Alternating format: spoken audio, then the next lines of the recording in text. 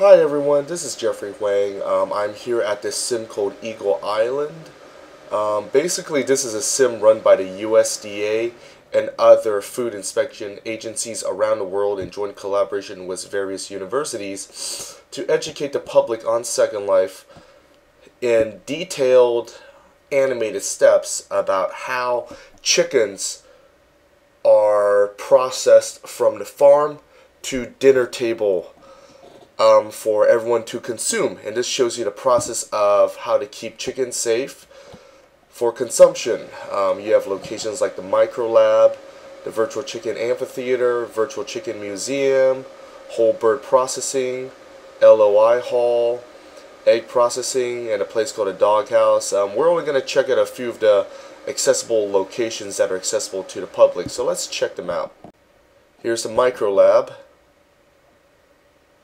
And here in the Micro Lab you can take a look at different types of bacteria that affect chickens, and you can learn about them, such as Listeria monocytogenes or cytogenes, Salmonella enteritis, Campylobacter jejuni, and of course the most famous bacteria that has been known to cause a foodborne illness is E. coli or Escherichia coli. I'm not sure. Escherichia. Let's just call it E. coli. But for those of you who are more academic and want proper names being said, we're just going to say the word E. coli. Alright, so this laboratory simulates the types of laboratories that scientists and food inspectors will use to determine whether a food is safe to consume or whether the food supply has been contaminated. And of course, a good example here would be this recall and alerts poster. These are based on real life recalls. If you want to see more recent recalls, you can come to this sim and they'll have more recent recalls being posted. But these are the latest recalls as of right now. Massive recalls involving chicken. They're listed right over here. So this sim also helps to educate the public about recalls in case people miss them on the news. And recalls mean that the food is being sent back to the factory because the food is too dangerous to consume or has been mislabeled or some other goof up occurred along the process with the food.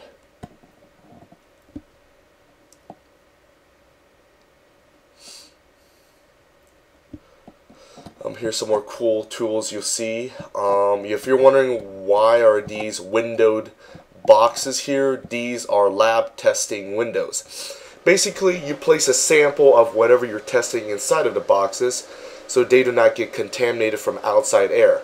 And there's a possibility that whatever you're testing could be very dangerous and can contaminate the environment. So you want to make sure it is isolated for its integrity and for making sure the public is not exposed to anything dangerous. Basically, this is a very good way to learn about USD inspection in case anybody's interested in going into that academic field about food safety. We're now in the chicken processing room. So basically, this tells you how they humanely, let's say, take care of the chicken, and what are the different steps, such as defeathering the chickens. They call it scalding because they use hot water to wash the dead chicken of its feathers and its skin. And these machines here have various tasks, such as removing the fat, the different parts or whatever that are undesirable or can be used in other culinary forms, especially related to chickens, such as harvesting giblets or the gizzard, which are considered delicacies in some cuisines around the world.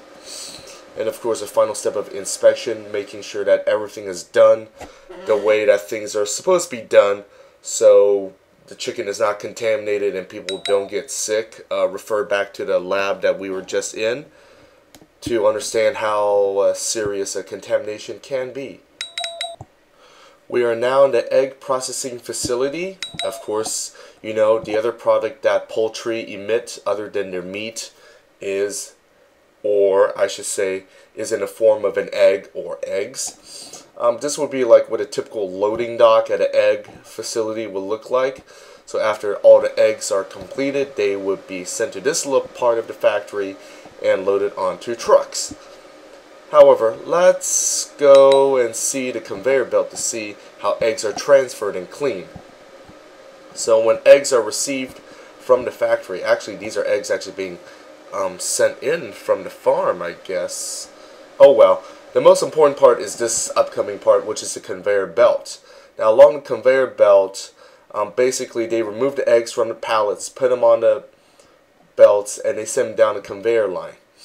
As I go through this passageway, you'll see that these conveyor lines go through these showers that wash cleaning solutions onto the egg to disinfect the egg.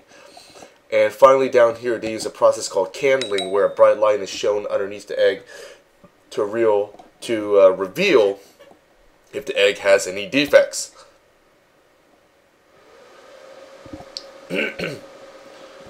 So now we're in one of the rooms that shows what happens here.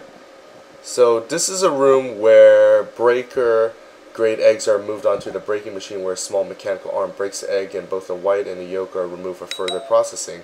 The shells are then taken elsewhere to be ground into tiny pieces for use as fertilizer or other products. Now this is one part where some of the eggs go.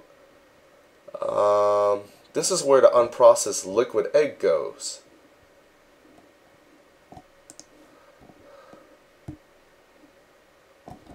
And I believe this is the final step. As you can see, I'm kind of new to this museum, so I'm kind of lost. So I do apologize about that.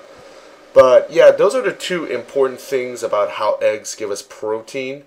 Well, I should say how poultry give us protein. They give us protein in the form of eggs and meat.